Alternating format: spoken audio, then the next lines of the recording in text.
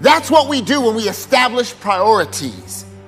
We put the things that should be in first place in their proper order. So put Jesus first.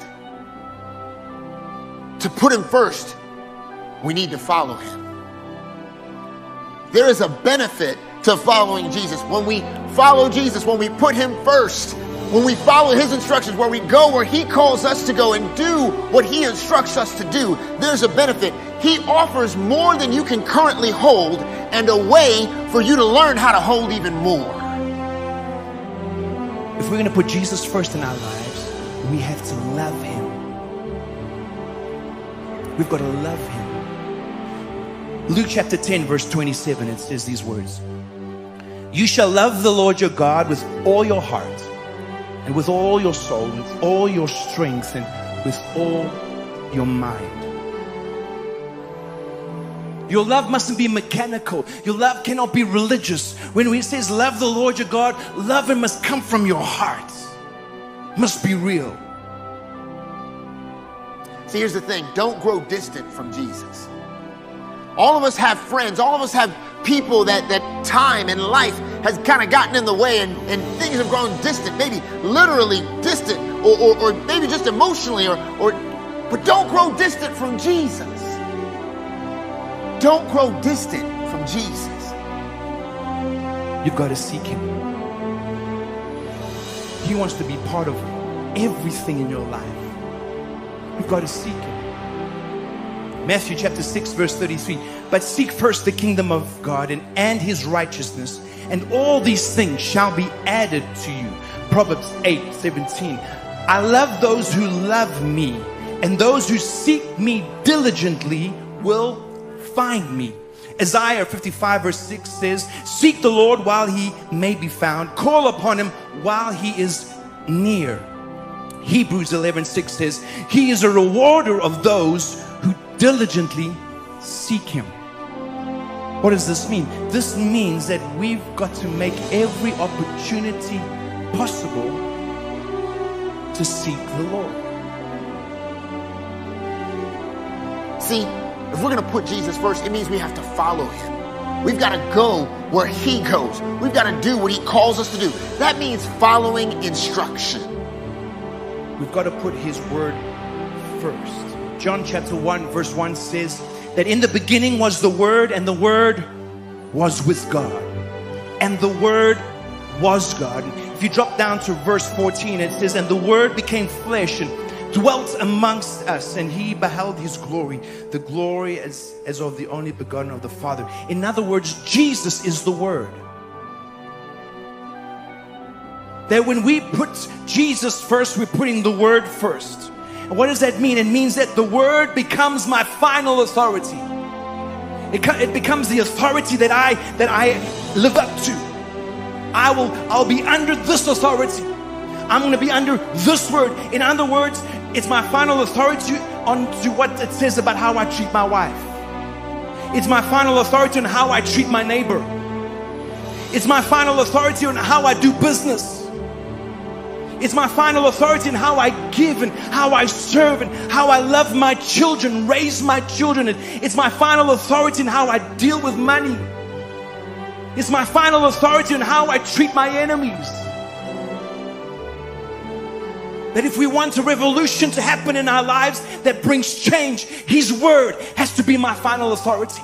I will live according to the word. And this is the thing. The word, the Bible says, is a light to my path. In other words, it illuminates my future. When you put Jesus first, it means to share him with others. When you put your faith in him, it means to share that faith. Putting Jesus first means taking the step to make sure that you are all in. Putting Jesus first means putting your faith in Jesus. Jesus came and he died for our sin. He died for our shame. He took our sickness upon himself, and he broke the separation between man and God, that now whoever believes in him will have everlasting life. It's the Jesus revolution. Put Jesus first. When you wake up in the morning, put him first. When you're tired, put him first. when you've got so much going on and it's so busy and there's so much to do, put him first. The reality is that you can make it without the things that are stressing you out. But you can't make it without Jesus. You've got to put Jesus first. Before your job, before your desires, before your dreams, put him first. Put him first in your schedule. Then put him first in your finances. Put him first. Jesus will be first one way or the other. The Bible says that one day every knee will bow and every tongue will confess that Jesus is Lord. That means he is first. Everybody's going to acknowledge it one way or another. So why not put him first today? All authorities across the entire universe have to bow to Jesus Christ. And as people fall into the ash heap of human history, so-called greats, Jesus Christ stands alone, unrivaled, unparalleled. He is supreme, and he is our purpose. He is our purpose. All things were created through him and for him. Put Jesus first. Because I've come to tell you that when you put Jesus first, he is able to do a sudden, and he is able to do a radical and a complete change. When you put Jesus first, he's able to effect a fundamental change in your life. He's able to overthrow certain powers that rule the decisions in our ways of thinking and our direction. When we put Jesus first. You know how we know what our priorities are? What do you put your time into? If you don't have time to spend with Jesus, I'm talking regularly. I'm not talking occasionally. I'm talking regularly. And you don't give him leftovers, you give him the best. Spend time with God. Put him first in everything that you do. And you know what? Some of the upside down things in your life will turn right side up. A lot quicker than you think they will. Man does not live by bread alone, but by every word that proceeds out of the mouth of God. Too many times we say these phrases, we say, Lord, I will make time. No, we cannot make time. Or we say, Lord, I will fit you in. No, we will not fit him in. Let me say this. Instead of trying to fit him in or make time for him, why don't we give our time to him? You see, there's a shift of thinking right there, because either you hold on to time and you fit him in, or you say, Lord, this is all my time of the day, 24 hours, I give to you. That wherever I am, whatever I'm doing, Lord, you're going to make a way. That it doesn't matter if it's in the car or if it's in the bathroom or in the shower. Lord, I give my 24 hours, Monday, Tuesday, Wednesday, Thursday, Friday, Saturday, Sunday, I give it to you. Because this is what I know. That Jesus said that if we seek him, he will be near. That when we seek him, we will find him. That when we seek him, he will reward us. That when we seek him, he will add all these things for us. When we seek him. Matthew 6:33, seek ye first the kingdom of God, and all of these things will be added unto you. In case you've forgotten this, let me just remind you that you don't have to seek things, and neither do I. We seek God, and he adds the things.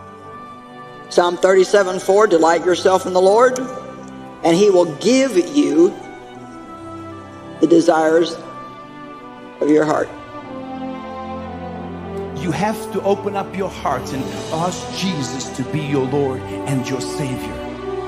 Romans chapter 10 verse 9 says that if you confess with your mouth that the Lord Jesus and believe in your heart that God has raised him from the dead, you will be saved. Revelation chapter 3 verse 20 says, behold, I stand at the door and knock.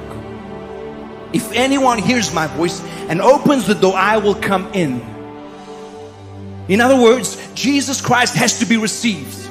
He's not going to push his way into your life. You're not going to just change into a Christian. No, you have to receive him as your Lord and Savior. Just because you're in church doesn't mean you're a Christian. But let me say this. Sometimes we receive him, but just a part of our lives. Jesus wants to take every part of your life. We have to say, Lord, you are the minister of everything. Lord, if your kingdom comes, it must control every part of my life. And you would admit that even though you love Jesus, you haven't really been putting him first lately. There have been some other things that have been crowding ahead of Jesus in your life. He's been on your to-do list, but seems to get pushed further and further down depending on what else is happening in your life. And for you, it's time to take Jesus off of the to-do list and make him the center of your life. It's time to put Jesus first. God wants to be part of our lives in every way.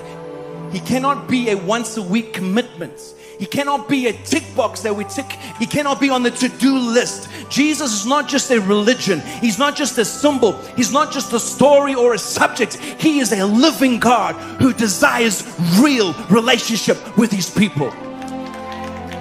And he desires to be part of everything that goes on in your life. The things that matter most need to go first. And if you're putting Jesus first, then he's got to be at the center. Put Jesus first in your life and everything else will fall into place. When you are our highest priority, all of the other priorities will be taken care of. Because through you, we have life. Lord, through you, we have freedom from sin. Through you, oh God, your purpose for our life and why you made us, why we even exist, can come to pass. And you need to make a commitment today to put Jesus first. To put Jesus first. To follow him.